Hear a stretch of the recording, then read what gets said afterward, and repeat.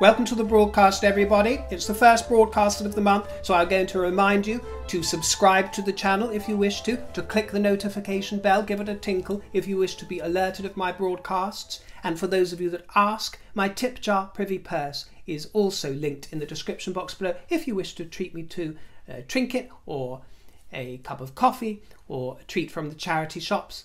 I thank you most sincerely to anybody who has done so. And I broadcast 19 times in the previous month.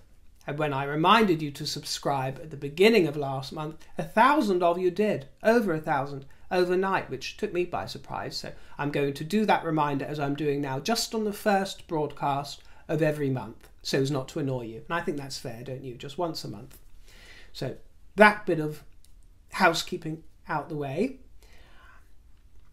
We have a hussy in the house, and it's rather reassuring to see. Yes, Sue Hussey was tiptoeing her way into Buckingham Palace yesterday. This is all surrounding rehearsals and preparations for the coronation, and Queen Camilla's grandchildren were there. And then today we see the rest of the family, senior members congregating. The King looking very jolly.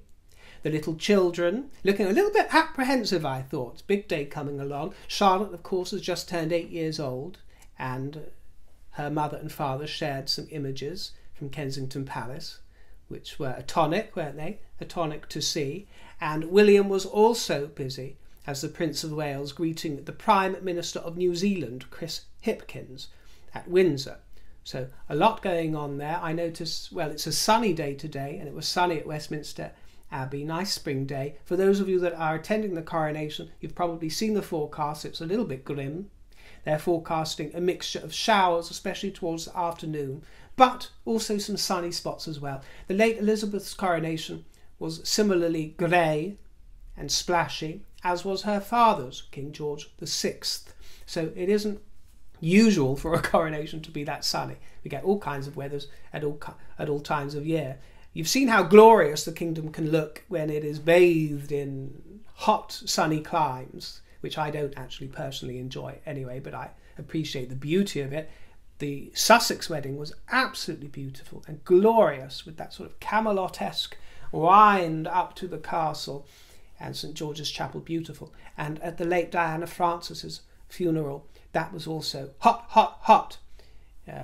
So yes, you do get those sunny days, but a lot of the time you do get the typical, as they say, British squally weather, but we will see. Let's just hope it's not a torrential downpour. I think that would be the most heartbreaking event. You know, it's not going to be bitterly cold at this time of year. It should be fun regardless of the weather. So my good thoughts are with you. And you know what? When the late Elizabeth died, there were all sorts of funny things going on with the weather, weren't there? Double rainbows, triple rainbows, shards of light appearing over the coffins. So perhaps she can have a word in the big boy's ear up there, eh? Because, you know, the divine right of kings and queens, who knows? She might be able to arrange some good weather. I wouldn't be surprised. I would not be surprised if she sends a few sunny rays her son's way. Some of you have asked what merchandise I brought in preparation for the coronation. Well, very little, to be quite honest with you. I don't really get into all that, but having said that, I did treat myself to one thing and then a few bickies. Behind me are the biscuit selection from Fortnum and Mason. Some of you will have seen this. Fortnum and Mason have done a lovely collection. It's a musical biscuit tin that plays God Save the King and swivels round. If I don't show it to you today, I'll show it to you in a tip jar corner in future or something. But that was £35, which was actually a lot. It's a beautiful, beautiful tin. I was excited about it because I thought that I could use it for storage, but actually it's not practical for storage because half of it is taken up with the mechanics of the carousel effect. So I wouldn't have bought it if I'd have known that, so I'm not recommending it to you. And the biscuits were very lovely, but you can buy lovely biscuits anywhere, so I'm not especially recommending it to you. I know that I have this sort of weird influence of power where you all go and rush out and buy everything that I mentioned. Well, I'm not especially recommending it or dissuading you. Do as you will, my dear, but don't do it at my behest. But they have some lovely things. The Royal Collection site, the official Royal Collection, had some gorgeous things. Gorgeous. Such good quality and such good value. This is the thing. And even their non-coronation wares that they have all year are just fabulous. Everything full of whimsy. There was one collection of biscuits on there called the Biscuiteers, which put me in mind of us, my dears, you know, and my basketeers, my fruit basketeers. Yes, the Biscuiteers collection. I think they've been watching the broadcast, dears. They had that. They had so much. I plumped for, because I thought I'm going to treat myself to one thing, and I treated myself to this teacup and saucer, which I think is a fine, fine blue. I won't be drinking tea from it, though. I only drink, well, herbal teas throughout the winter, and then perhaps I'll have a refreshing cup of tea, either Builder's or Earl Grey in the summer. I find them quite refreshing in the summer here and there, but most English people don't drink tea much anymore at all, even the regular, what we call Builder's tea. I mean, it's still popular, but we have a cup of coffee like most people these days. I have 1 cup of coffee a day, and sometimes I'll be taking a sip from there. I don't believe in putting them in a big glass cabinet or anything and waiting until they increase in value in 60 years' time and you can sell them for double the price. No, my dear, I'm just going to use it, abuse it, and if it breaks, my dear, but I will enjoy supping from it in the meantime. So yeah, I got the cup, I got that. I also, this red throne that I've had beside me for a while, but the King's Cipher on, that was also from the Royal Collection website. I think that's sold out now as well. And I also got the same thing as a decoration of the Royal Orb, so I'll show you that at some point in the future as well. So a few fun things. Those websites, also the Highgrove website is worth looking at for the Coronation collection. As I say, Fortnum's do a lovely selection of goodies, all inspired by the Coronation. Westminster Abbey, I think, has a rather more formal collection, but very nice. Wonderful things you can find. Absolutely wonderful. Whimsy. Pure whimsy. Wonderful. Some of you will have watched Charles R., The Making of a Monarch, recently. That was aired via the BBC. And I thought it was very moving. I enjoyed it. It was a happy hour. I would recommend it to you. I mean, nothing revelatory, a few new photographs, I think some new footage. But it was just, you would be very hard-pressed to come away from that documentary montage sort of affair. It's just a montage with Charles's voice throughout the ages in various clippets. You'd be hard-pressed to come away from that and have hard feelings towards Charles. He's a sweet, affectionate man. He really is. Delightful, but he was a sweet, gentle-natured boy of the wildflowers and the meadows, you know, very much inspired by the late Elizabeth Beausoleil, you know, the Queen Mum, and yeah, and he also spoke affectionately. They showed clips of him with the young Harry, the young Henry of Wales, and he was speaking about what an adorable baby he is, and it's such a pity that none of this was pointed to within Harry's tome. Very little affection pointed out towards his father. Yes, we know you're your mother's son, Harry. He's always going and prattling on about that. Well, you know, you are the son of both of them. And he was a demonstrative, caring, affectionate father, and that was made clear in this documentary as well. So I thought that was very selective of Harry, actually. But yeah, it's worth watching if you get to see that. Another thing that you might have seen, especially my Canadian fruits, was an interview with Princess Anne via CBC. And Aria gave me a question. River, have you seen the amazing interview of the Princess Royal on CBC News? It's incredible to see her share such intimate memories. It brought tears to my eyes. Not a fan of the spin they put on it, but Anne stayed true and stoic. Oh, she is, isn't she? She really is. And there was a little bit of spice in there, especially towards the end of the interview, which I enjoyed. Again, this is available on YouTube. Just type in Princess Anne CBC interview. You'll find it, dears. It was wonderful, though. She really is sterling. She is really, really sterling. Love her. And she's beautiful. She's beautiful. In the press, they made it a bombshell interview. This bombshell kind of affair. Because she stated that she doesn't really agree with slimming down the monarchy. Well, of course, she didn't cast any aspersions towards Charles whatsoever. She was very respectful, would never be anything less than respectful. But it was quite reassuring for us, because we're often told, and we often repeat, including myself, that Charles has this vision of a slimmed down monarchy, but I've always made it clear that's what we're told. We've never actually heard the king say himself, I would like to have a slimmed down monarchy. It's not cricket. It wouldn't be cricket to say in such vulgar terms, and he hasn't said that. But it was quite reassuring to see from her point of view. She said that, you know, she doesn't think that it would be a good idea from where I'm standing, she said. And so it implied to me, from watching her, reading between the lines, that that was not a discussion that had been had between she and her brother, no matter how some of the press is spinning it. And she also suggested that that phrase, the slimming down, was used years ago when the royal family was a lot larger and there were a lot more characters that might have been seen as superfluous or indulgent to necessitation. So, yes, it seemed to indicate that that is not the current attitude. It would not be practical to slim it down any more than it currently is, especially when you have the Duke of York in the situation he has regrettably found himself in, and the Sussexes out of the equation, and in fact responsible for attacking the monarchy and causing really quite irreparable harm and damage to it. And a lot of the problems, a lot of the controversy that you will also see reported this week, people trying to break into the palace, people casting aspersions, holding up neon signs, not all of the Republican movement here, for a republic, not all. I'm not placing all of that blame on Harry's shoulders, of course not. That would have come regardless. But a lot of the disparagement, a lot of the, darling, the nasty business, all the undertones of what England stands for, all this, and a lot of disparagement comes directly from Harry. Yes, the enemy was within all those years. All those years the enemy was within. And I think they kind of knew it as time progressed through the teen years. They kind of knew it. Very, very sad. He owes them an abject apology. He really does. Let's just hope he doesn't make some kind of stand by storming out during the coronation when the Queen is anointed. Can you imagine? I am hoping that they are positioning him not just behind a candle, but behind some massive font or some... He needs his own screen. He needs his own screen made, because I don't want him on camera. I think that's something they should have discussed before he attended. I don't want to see his expressions going on during all the ceremonial stuff. No, I do not, my dear. Okay, River, don't get exercised. Don't get exercised. No, this is a royal week. But yes, she showed reassuring confidence, didn't she, did Anne?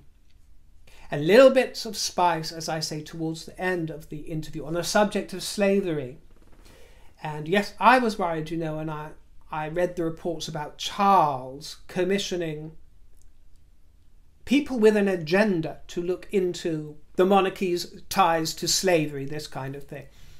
I couldn't believe it when I saw some of these headlines in the paper a few weeks ago, because the people that or I should say the woman, I can't remember her name off the top of my head, that he has commissioned to look into these links, has a stated agenda all over her social media. She already has an opinion and has already made it very clear that she thinks there should be reparations and apologies and all this kind of thing beforehand. So she's hardly going into it unbiased.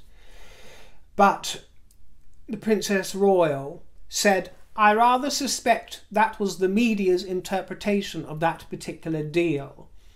And she said, a historical perspective may be more realistic. Goes back a lot further. And the modern contexts are very different. Slavery hasn't gone away. No, come on, she said. Don't be too focused on timescales and periods. History isn't like that. And it's worth watching, my dear, as well, because she says it not in a frosty way, not in a disrespectful way, but very, very steely, very steely. It was reassuring to see. And she said that the monarchy provides, with the constitution, a degree of long-term stability that is actually quite hard to come by in any other way. Exactly, my dear. And the bold truth is that there are many out there disparaging it for other countries, other kingdoms, other what you wills, who are actually jealous of our constitutional monarchy. Yes, and the fabulosity of it, because nobody does it better. And because there was no world leader ever as loved as Queen Elizabeth. No, none. 70 years a queen. No greater mourned head of state in history, as far as I'm concerned. Yes, it is stability that is hard to come by in another way. I believe that there is a genuine benefit, she says, from this particular arrangement. I think it has good long-term benefits, and that commitment to long-term is what the monarchy stands for. Well said, my dear.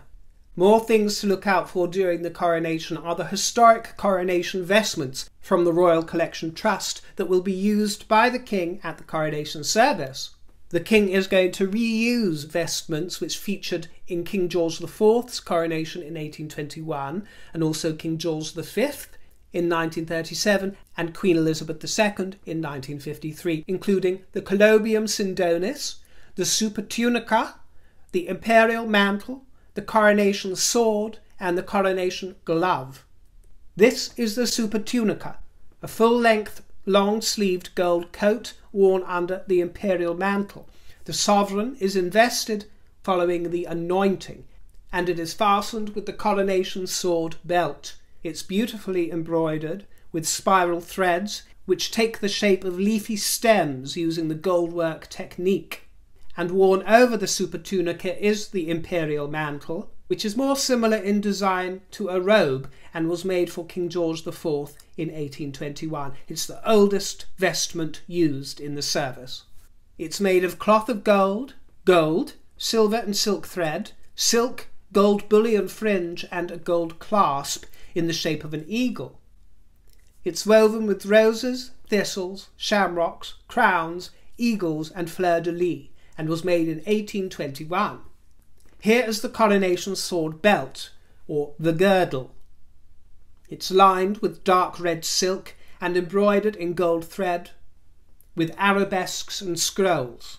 The gold buckle is stamped with national emblems and a gold clip for attaching the sword of offering in place.